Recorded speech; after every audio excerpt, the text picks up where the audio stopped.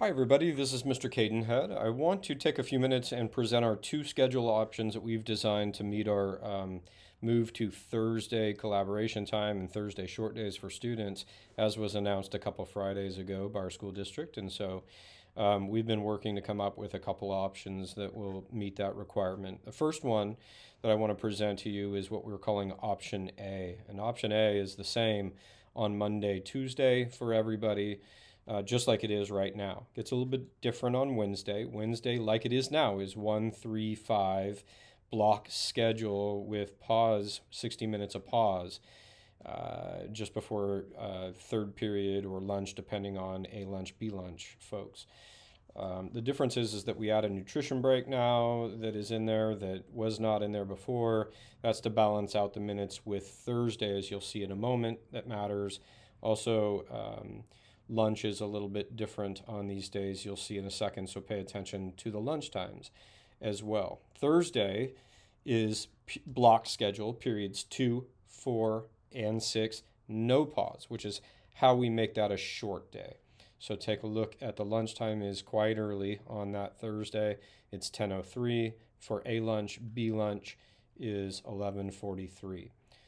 Then we go to Friday, and Friday becomes 1-6, again with pause. So our periods are shorter, they're 47 minutes long. You have an hour-long pause like we do now.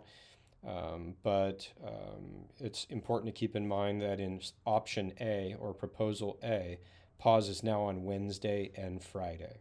Okay, Wednesday and Friday pause. Going to option B is very similar to what we have now, except our 1-6 are Monday and Friday. This is our Monday, Tuesday now, but Tuesday goes to Friday.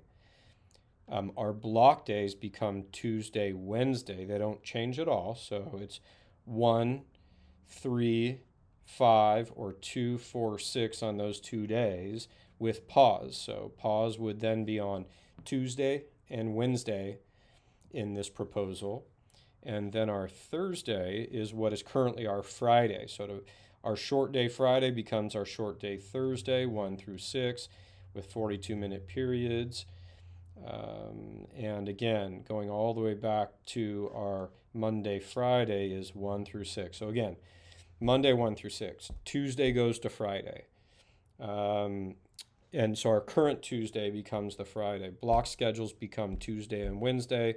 Thursday is our short day or our current Friday schedule. So it gets a little bit tricky. I get that, but I wanted you to see the two options.